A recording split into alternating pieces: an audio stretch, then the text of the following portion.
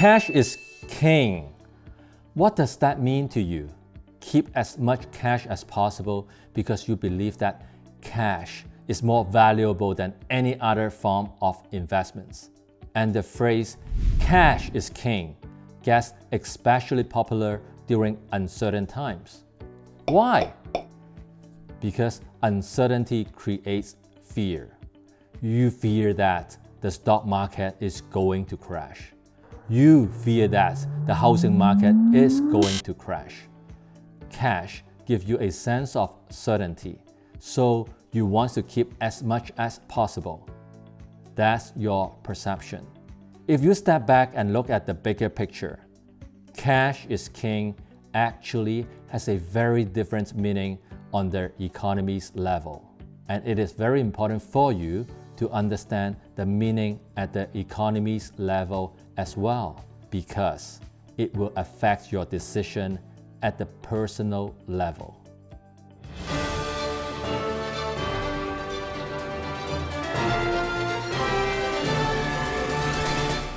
Let's start with personal finance, and then we will move into the economy. Number 1, the 3-bucket theory. I believe everyone's net worth is made up of 3 buckets. The first bucket is cash. You need to fill this bucket before you think about any kind of investments.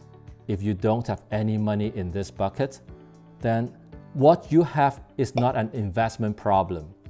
You have an income problem.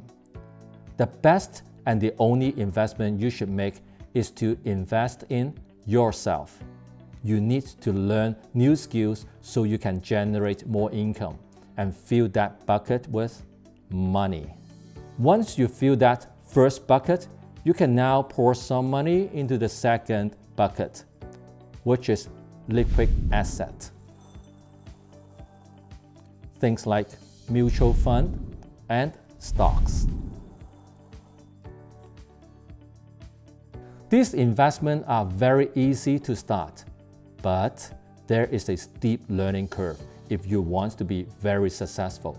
So you need to be careful how much money you keep in this bucket, because more than 80% of the people lose money in the stock market. If you have enough money in the second bucket, you can pour some into the third bucket, which is fixed asset like real estate. The entry level is high because you have to at least have enough money for the down payment.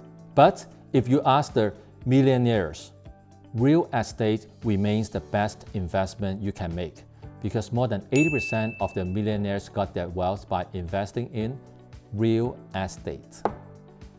Personal financing is all about deciding the money level in each of the 3 buckets. Some people decide to keep high level in the cash bucket. Some people may decide to just keep a minimum level in the cash bucket and pour money into the second and the third investment buckets as soon as they can.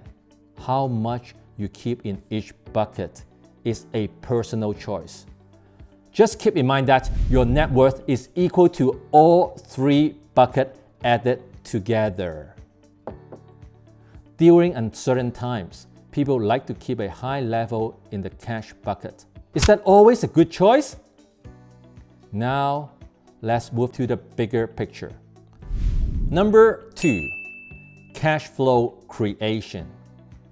What is an economy?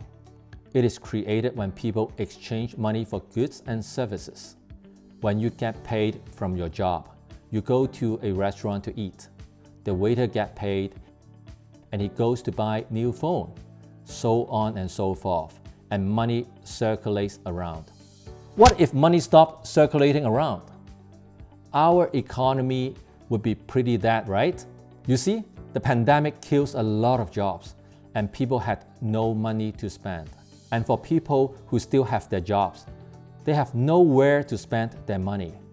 Did you realize that you save a lot of money because you can go out to eat? and you have to scrap that big vacation in Europe. So money circulation was significantly reduced and the economy was pretty dead. You see, in order to stimulate the economy, the government needs to create that cash flow so money starts circulating around again.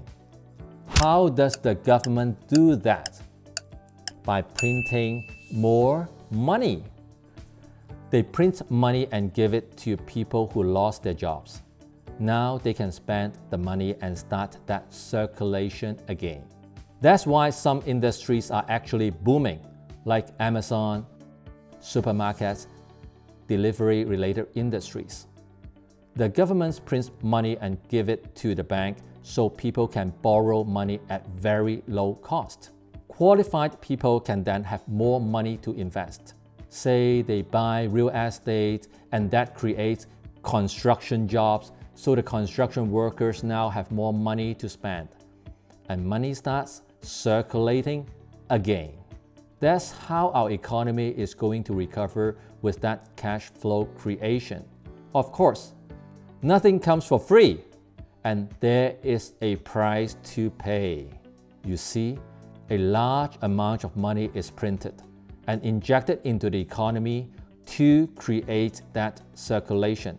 But our economic output cannot increase at the same rate as the money injection.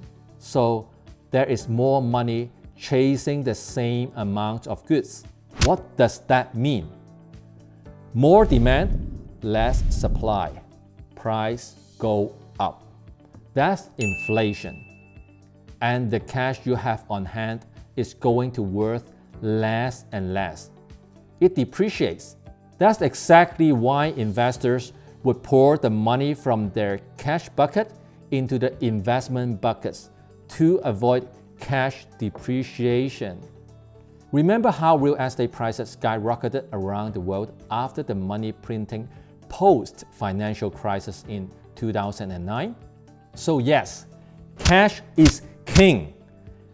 But the key is how you make the best use of your cash. Leave it in your cash bucket, pour it into the stock bucket, or pour it into the real estate bucket. The decision is yours. If you enjoyed this video and would like to learn more about investment, make sure you subscribe to my channel and hit the bell now.